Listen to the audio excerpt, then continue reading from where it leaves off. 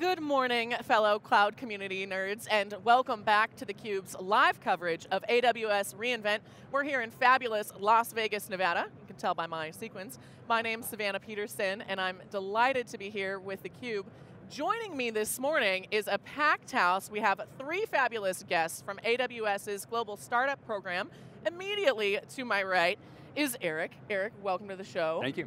We've also got Jimmy and Jeff. Before we get into the questions, how does it feel? This is kind of a show-off moment for y'all. Is it exciting to be back on the show floor?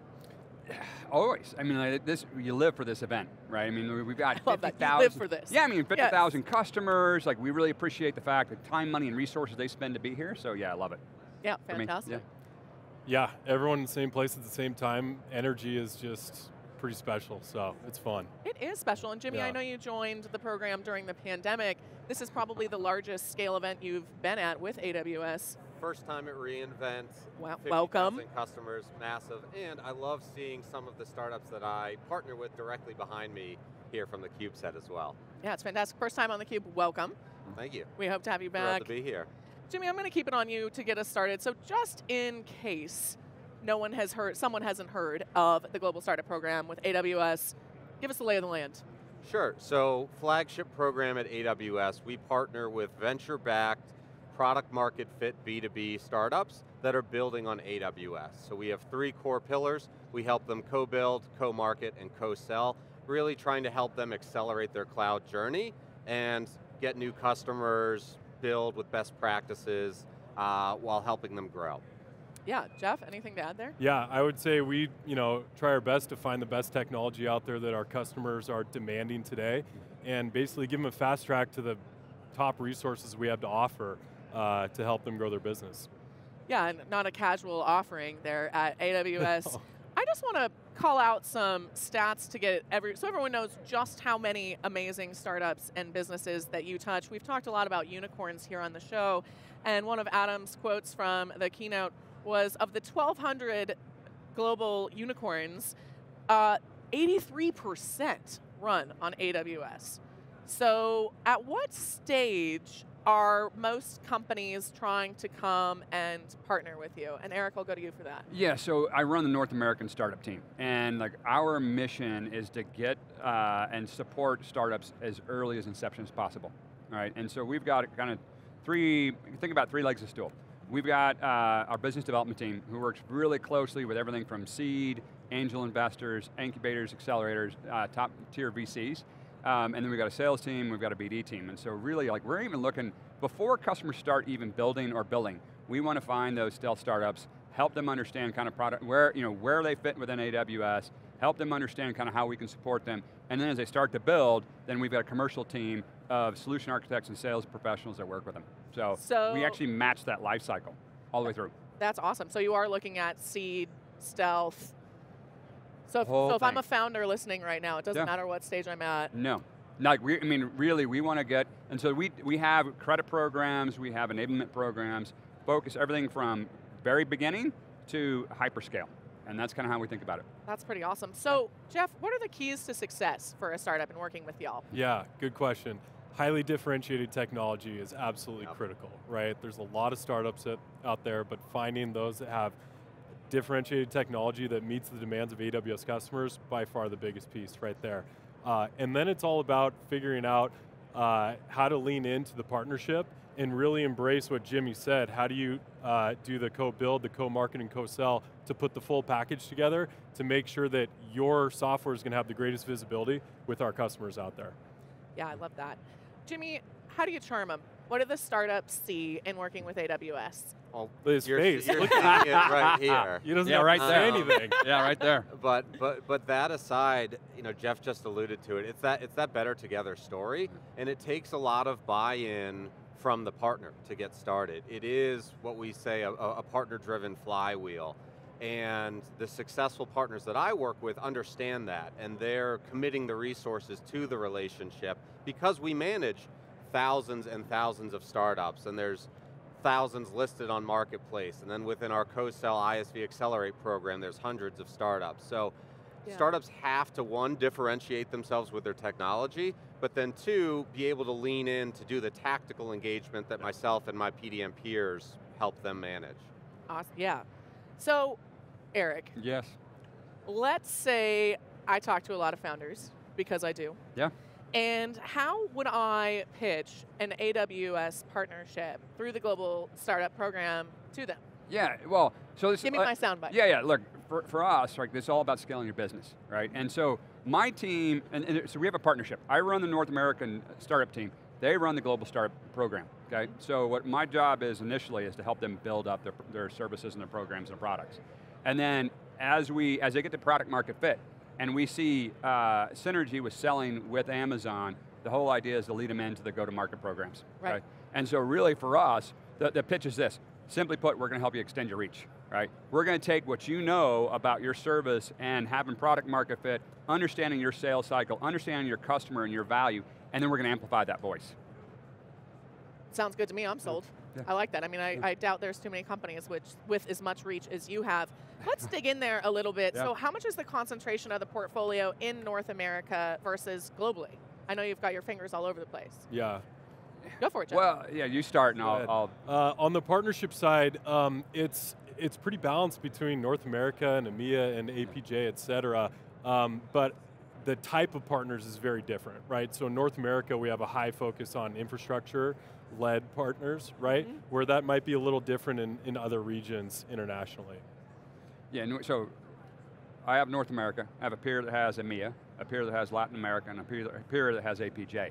And so we have the startup team, which is global, and we break it up regionally, and then the Global Startup Program, which is the partnership around APN, Amazon Partner Network, is also global. So like we work in concert. They have folks married up to our team in each region.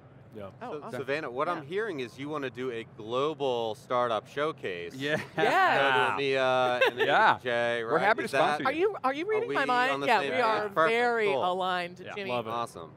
I'm going to ask you a question since you obviously are in sync with me already. You guys see what you mentioned, 50,000 startups in the program, 100,000? How many, what did you? Well, you're talking about for the Global Startup Program, the ISV side? Sure, yeah, let's do both the stats actually. So the Global Startup Program's a lot smaller than that, right? So globally, there might be around 1,000 startups that are in the program. Very elite little squad. Now, a lot bigger world on Eric's side. Yeah, globally over 200,000. Whoa. Yeah. I mean, you think about, so just think about the Keep number track of of those all in your head? Yeah, I can't keep track. North America is your quite large. brain spreadsheet? Yeah, no, Yeah. because look, there's startups are getting created every day, right? And then there's positive exits and negative exits, right? And so, yeah, I mean, look, there is, it's impressive. And in particular over the last 2 years, the last 2 years are a little bit crazy, bonkers with the amount of money coming in. But a couple things happened. Little, right? But, and yet, It's cool. the creation that's going to happen right now in the market disruption is going to mirror what happened in 2008, 2009.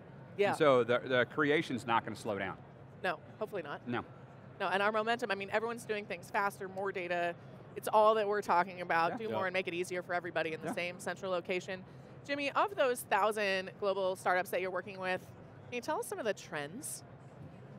Yeah, so I think one of the big things, especially I cover data analytics startups specifically. So one, moving from batch to real-time analytics, so whether that's IoT, gaming, leaderboards, querying data where it sits in an AWS data lake, like companies need to make operational decisions now and not based off of historic data from a week ago or last night or a month ago. Right. So that's one, and then I'm going to steal one of John's lines, is data is code.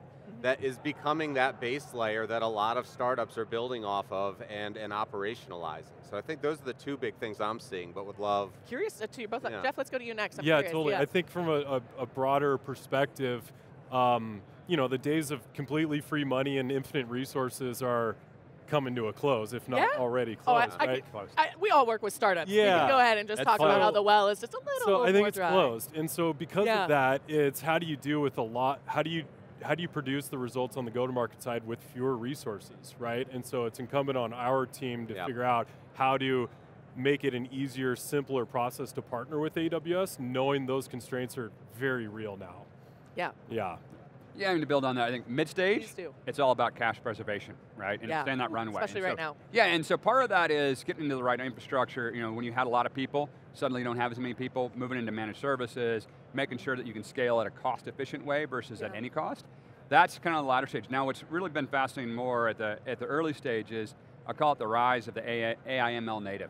And so where, you know, say 3 years ago, you saw customers bolting on AI, now they're building AI from the start, right? And that's pervasive across every industry, whether it's in fintech, life sciences, healthcare, climate tech, you're starting to see it all the way across the board. And then of course the other thing is, the other one is just the rise of just large language models, right? And just I think there's the hype and there's the promise, but you know, over time, like the amount of customers, big and small, whom are using large language models is pretty fascinating. Yeah, you must have fascinating jobs. I mean, genuinely, it's so cool to get to not only see and have your finger on the pulse of what's coming next, essentially, that's what startups are, but also be able to support them and to collaborate with them, and it's clear the commitment to community and to the customers that you're serving. Last question for each of you, and then we're talking about your DJing. Oh yeah, I definitely want to see that. Oh no, we are. We're going to close with that as a little pitch for everyone watching the show, so we make sure the crowd's just packed for that. This is your show, as you said. You live for this show. Yeah. Love that. Give us your 30-second hot take, most important sound bites. Think of this as your thought leadership shining moment. What's the biggest takeaway from the show? Biggest trend? Thing that has you most excited? Ooh, that's a difficult one, because there's a lot going on. There is a lot going on. I mean, you can say a couple things. I'll allow you, more than 30 seconds if you... No, I mean, look, I just think what's fascinating to me, and having this is like my third or fourth reInvent, is just the volume of new announcements that come out. It's impressive, right? I mean, it's impressive in terms of the number of services, but then the depth of those services and the building on, I think it's really amazing. I think that the trend you're going to continue to see, and there's going to be more keynotes tomorrow, so I can't let anything out, but just AI, ML, really excited about that analytics space, serverless, just continue to see the maturation of that space, particularly for startups. I think that, to me, is what's really exciting, and just seeing folks come together, start exchanging ideas, and I think the last piece I'll do is a pitch for my own team. Like, we have like 18 different sessions from the North American startup team. And so, I mean, shout out to our solution architects, putting those sessions together, geared towards startups, for startups, and so that's probably what I'm most excited about. Casual, that was good. And you kept it in time. I think that was great. There you go. All right, Jeff, you just had a little practice time while he was going. Let's hear it. So it's just exciting to see all the partners that we support here. So many of them have booths here and are showcasing their technology and being able to connect them with customers to show how advanced their capabilities are that they're bringing to the table to supplement and complement all the new capabilities that AWS is launching. So to be able to see all of that in the same place at the same time and really hear what they need from a partnership perspective, that's what's special for us. It is special. All right, Jimmy. My thoughts on reInvent? Not DJ yet. Not DJ, but what, I mean, your first reInvent, you're probably your first time getting to interact with a lot of the people that you chat with face to face. How does it feel? What's your hot take? Your look through the crystal ball, if you want to take it farther out in front. I think it's finally getting FaceTime with some of the relationships that I've built purely over Chime and virtual calls over the past 2 years has been incredible. And then secondly, to the technical enablement piece, I can announce this because it was already announced earlier, is AWS Security Lake. One of my partners, Cribble, was actually a launch partner for that service. So, a little toot of the horn for Global Startup Program. One of the coolest things at the tactical level as a PDM is working with them throughout the year and my partner solution architect, finding these unique alignment opportunities with native AWS services, and then seeing it build all the way through fruition at the finish line, announced at reInvent, their logo up on screen. Like, I can sleep well tonight. Job well done. Yeah, that's pretty cool. That is cool. So, Alberti told me before you even got here that you're a DJ, and you happen to be DJing at reInvent. Where can we all go dance and see you? So, shout out to Mission Cloud, who has sponsored Tao Day Beach Club on Wednesday evening. So yes, I do DJ. I appreciate AWS's flexibility work-life balance, so I'll give that plug right here as well. But no, it's something I picked up during COVID. It's a creative outlet for me. And then again, to be able to do it here is just an incredible opportunity. So Wednesday night, I hope to see all theCUBE and everyone there. We will definitely be there. Well, be careful what you wish stage name? for. Oh, Yeah. stage name, DJ Hot Hands, Okay. so find me on SoundCloud. Oh, DJ holler. Hot Hands. All right, so check out DJ Hot Hands on SoundCloud, and if folks want to learn more about the Global Startup Program, where do they go? AWS Global Startup Program. We have a website you can easily connect with. All our startups are listed on AWS Marketplace. Most of them are on Marketplace. You can go to our website, AWS Global Startup Program, and yeah, find us there. Fantastic. Well, Jeff, Jimmy, Eric, it was an absolute pleasure starting the day. We got startups for breakfast. I love that, and I can't wait to go dance to you tomorrow night, or tonight actually. Hey, thanks a lot. Yeah. Yeah, cheers. Hey, I'm here for the fist bumps. This is awesome, and y'all are great. Hope to have you back on theCUBE again very soon, and we'll have to coordinate on that Global Startup Showcase. All right. I think it's happening 2023. Get ready, folks. There we go. Excellent. Get ready.